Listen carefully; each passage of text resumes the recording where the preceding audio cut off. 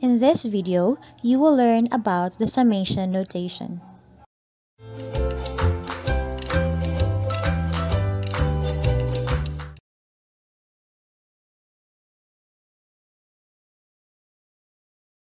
Summation is the addition of a sequence of any kind of numbers called addends or summands.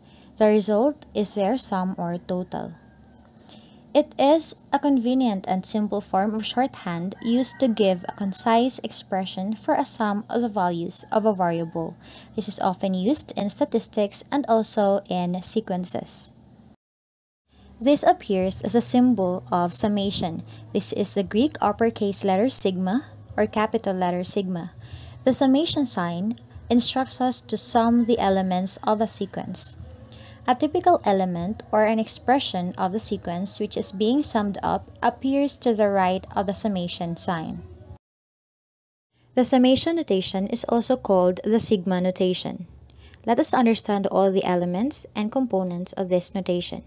So the first one is the summation sign or the Greek letter sigma. Next is our x sub I. It can be any argument or any expression to be added. Next, we have 1. This is our starting point. Most of the time it is 1, but rarely or occasionally it can be any other counting number. Next, we have I. This is our index of summation. Next is our n. It is our stopping point or upper limit.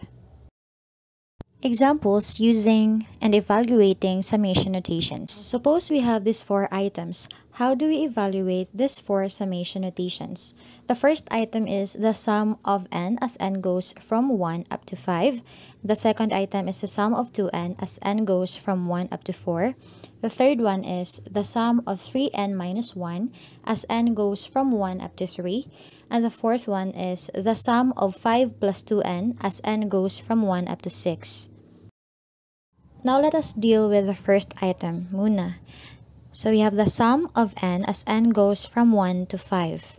This expression means the sum of all values of n starting from 1 and ending with 5. So the first value of n is 1, the second value is 2, the third one is 3, the fourth one is 4, and the fifth one is 5. So all you have to do is to get the sum of those 5 numbers there. We have 1 plus 2 plus 3 plus 4 plus 5, that is just equal to 15. In other words, the value of this summation notation is just 15. Okay, for our next summation notation, this would be the sum of 2n as n goes from 1 up to 4. So here, this expression means that we're going to get the sum of all values of 2n starting from 1 and ending with 4. Now this one is 2 times n, okay, since it is 2n. So we'll have the first n, which is 1, so 2 times 1, plus the next n is 2, so it's 2 times 2. Next n is 3, so we have 2 times 3. And then the last n would be 4, since it's our ending or stopping point, so we have 2 times 4.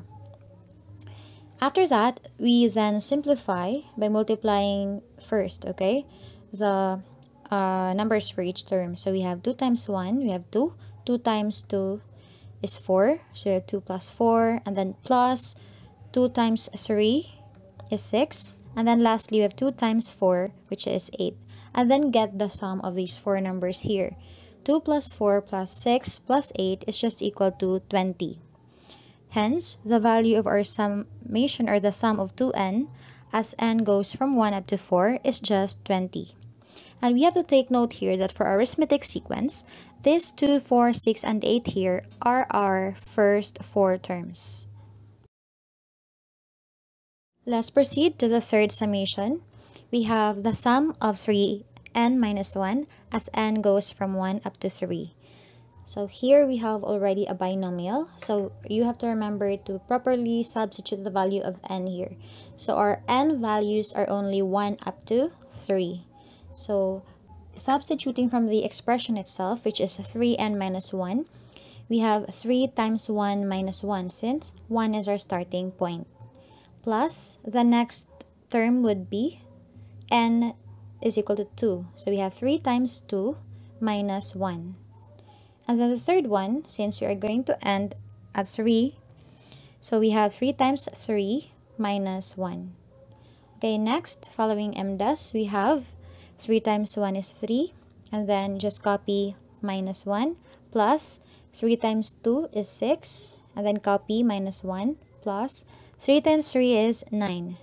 And then just copy minus 1. Next, we have to proceed with the subtraction. So that would be 3 minus 1 is 2, plus 6 minus 1 is 5, plus 9 minus 1 is 8. And then add them all up. So we have 2 plus 5 plus 8, and that is 15. In other words, the value of our summation, or the sum of 3n minus 1 as n goes from 1 up to 3, is just 15. Okay, now let's try to evaluate the summation notation with fractions and negative values as of our arguments.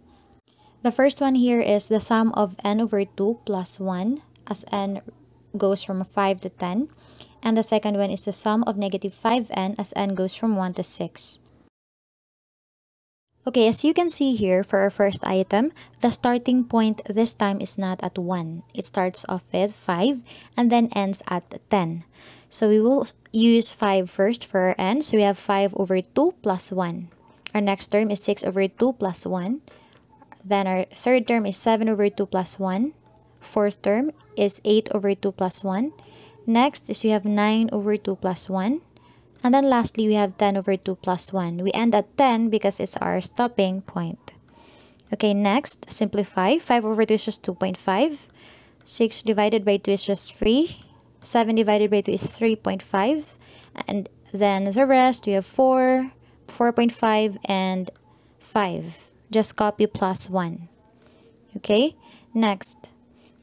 So, inside our parentheses are just addition. So we have 2.5 plus 1 is 3.5. Next, we add it up to 3 plus 1, which is 4. 3.5 plus 1 is 4.5. 4 plus 1 is just 5. 4.5 plus 1 is 5.5. And then we have 5 plus 1, and that is just 6. These are 6 addends. We have 3.5, 4, 4.5, 5, 5.5, and 6. So adding them all up, we have 28.5. And this is the value of our expression. That is the sum of n over 2 plus 1 as n goes from 5 up to 10.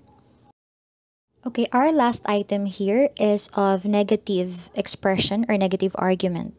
So that is the sum of negative 5n as n goes from 1 up to 6. So the same as the previous examples, all you have to consider is the entire expression itself. So it's negative 5 times our numbers or values of n. So the first value of n, our starting point, is 1. So we have negative 5 times 1. And then we will end later at 6, okay? So we have, the next one is negative 5 times 2.